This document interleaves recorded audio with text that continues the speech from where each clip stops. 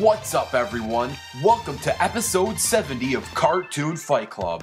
And if you've been living under a rock, be sure to check out the MLG and YouTube Poop meme free-for-all.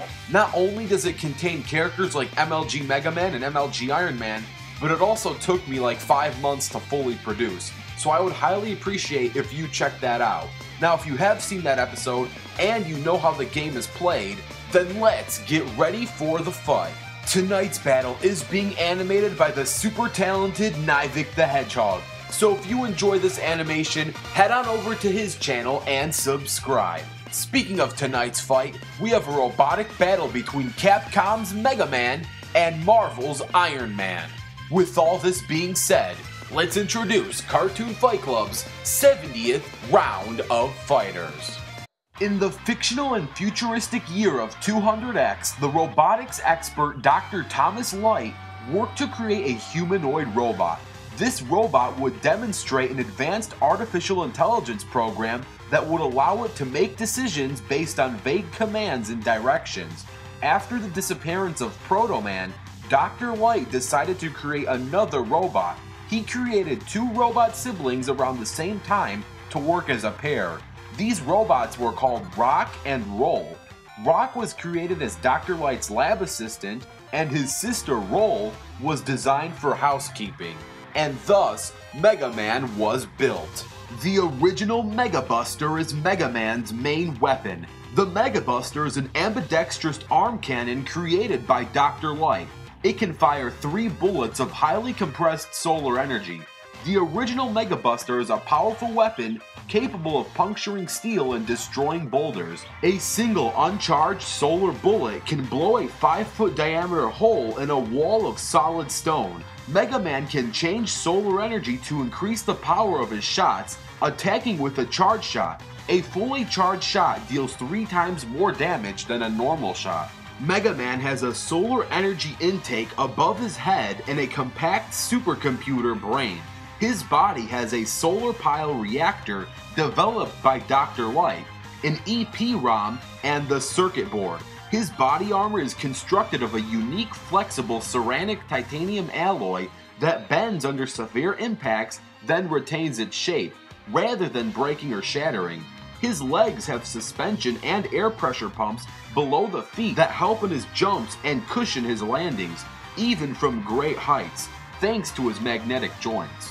Thanks to Mega Man's weapon copy system, also known as the Viable Weapon System, Mega Man can replicate the special weapon of Robot Masters, conventionally after subjugating them or defeating them. Now, Mega Man's weapon copy system is not limitless, and he can't just flat out copy anything. But if his body has enough time and energy to duplicate the technology of the new equipment he scans, he can program the technology into his own system. A substantial amount of lava or magma can cause Mega Man to explode and die. However, small amounts such as projectiles will only harm him. Mega Man also has no programming in his body that is programmed to kill humans. He is only designed to fight robots and machines. Overall, Mega Man has many ways to use deadly technology and copy new ones to upgrade himself. However, he has no programming to harm humans and can be destroyed if his whole body is embedded with magma. Moving on from one advanced hero to another, let's discuss Iron Man. Iron Man has been on Cartoon Fight Club 2 times before this episode. In the previous battles, he fought against Samus Aran and Batman. If you wish to see those battles, you know where to go. And in those episodes, we discussed things like all of Iron Man's basic abilities, types of suits, and his origin story. But I don't just want to repeat the same exact information, so for this episode, we are going to take a look at some of the crazy things that Iron Man's armor has been through and that he can do. So let's just go right into the heavy hitters and talk about the Mark 20 Python armor.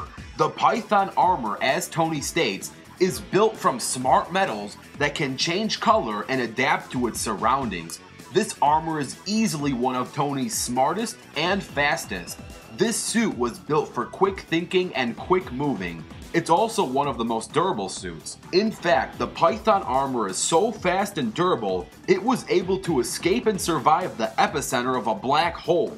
Having the solar system level durability to survive the center of a black hole is one thing, but having the strength and speed to fly out of a black hole is a completely different obstacle for someone to tackle. Yet the Python armor can do all three of those things. It has the faster than light speed thrusters to escape a black hole, it has a sturdier than solar system level durability to survive a black hole, and it has the strength to pull out of a black hole's gravity. Clearly, Iron Man had some good reasons to be in the middle of a black hole. He wasn't there for fun. He was there to save lives, and that's exactly what he did. He was fast enough to save his friend from near death thanks to the speed and strength of his Python armor. Like a real Python, Iron Man is nothing without his stealth mode. With the stealth mode activated, Iron Man was able to defeat a whole army of cosmic ninjas who were unable to see, hear, or detect any of Iron Man's attacks. And if that's not enough for you, Spider-Man's near unstoppable spider sense was not able to even sense a speck of Iron Man during his stealth mode. Now, Iron Man isn't perfect, and Iron Man's greatest strength can also be argued as one of his greatest flaws as well. That being Tony Stark himself. Let's not forget that the guy controlling all of this armor is an alcoholic playboy billionaire who would much rather be partying it up than saving the world. And this attitude has more often than not costed Tony in battle. Overall, Iron Man's Python armor has the strength, speed, and durability to survive and escape a black hole, but Tony himself can get carried away due to questionable attitude. And now, let's get ready for the fight. This battle's going to take place on Earth with no prep time. Let the battle begin.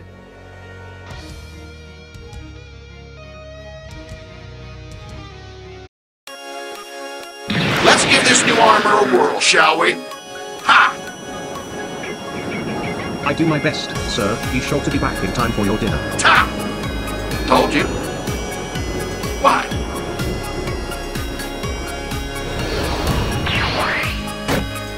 Is testing done, sir? So. Ah! Give me a call if you want an upgrade, son. 3, 2, 1, go!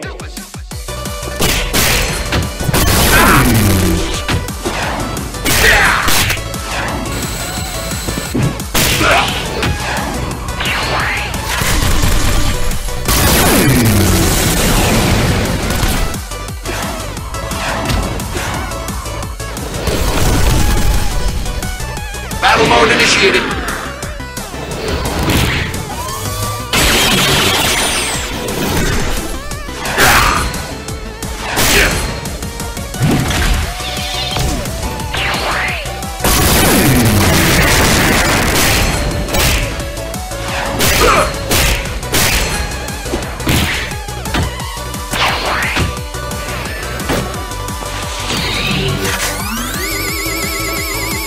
Could use some help!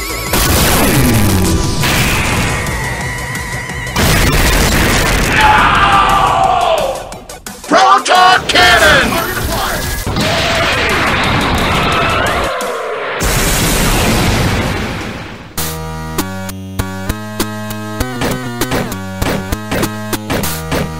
You can't improve on perfection.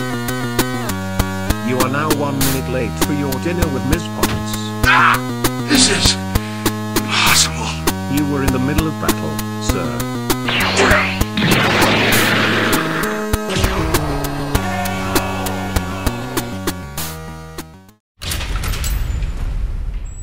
Poor little Mega Man. Now, before we discuss why Iron Man wins, I want to give a shout out to my friend and the battle animator of this episode, Nivik the Hedgehog. So if you enjoyed this animation, head on over to his channel and subscribe.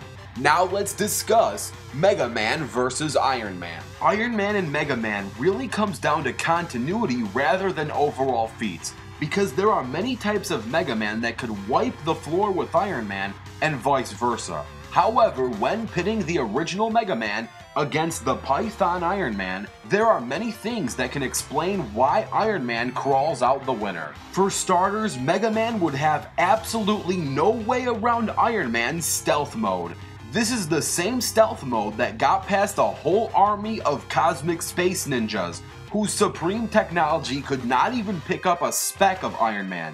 And to really show off the stealthiness of this stealth mode, Spider-Man's supreme and nearly unstoppable spider sense could not even sense Iron Man's presence when Iron Man was directly in front of Spider-Man's face. So if Spider-Man himself could not even detect Iron Man, how on earth do you expect me to believe that Mega Man's basic scanning abilities will pick up on Iron Man? Don't forget that Mega Man was programmed to detect and scan his enemy's abilities after he defeats him, not before he fights them. Speaking of Mega Man's programming, he was programmed to not only never kill humans, but also try not to harm them no matter what.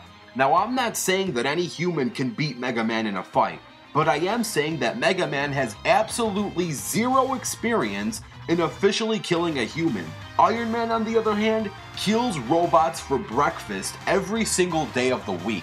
Now let's compare the statistical power of each character's weaponry. Capcom specifically released that Mega Man's maximum horsepower is 1500, which for a two-legged engine makes him stronger than any other two-legged engine in the known real science of engines. And his maximum torque is 220 kilograms or 485 pounds per blast, and he can fire this at 8,500 revelations per minute. Which means that in just 1 minute, Mega Man can destroy 4,122,644 pounds of force in just 1 minute of rapid fire. That is some extreme intense firepower. The question becomes, however, can 4 million pounds of force destroy a black hole? The answer is not even close.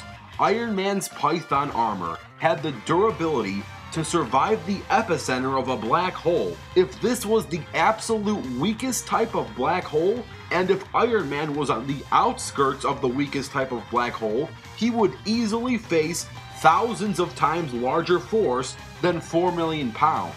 Now don't get me wrong, this battle is not some supreme curb stomp for Iron Man. He's going to have to put a good deal of effort to put Mega Man down for good.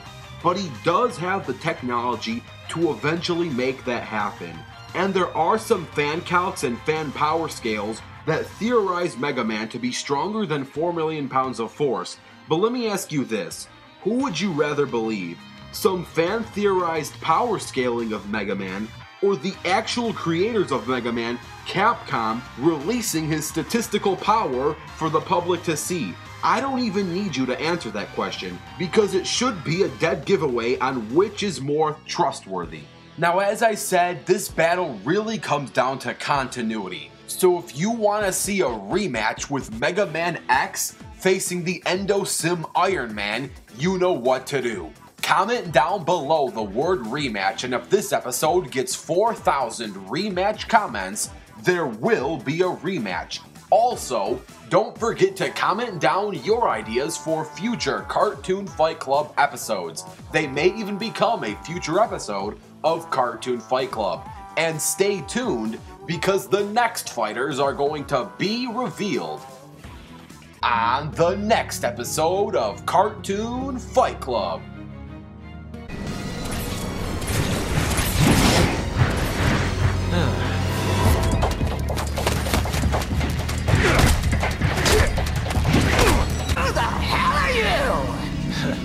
Glad I got your attention. I was beginning to feel a little ignored.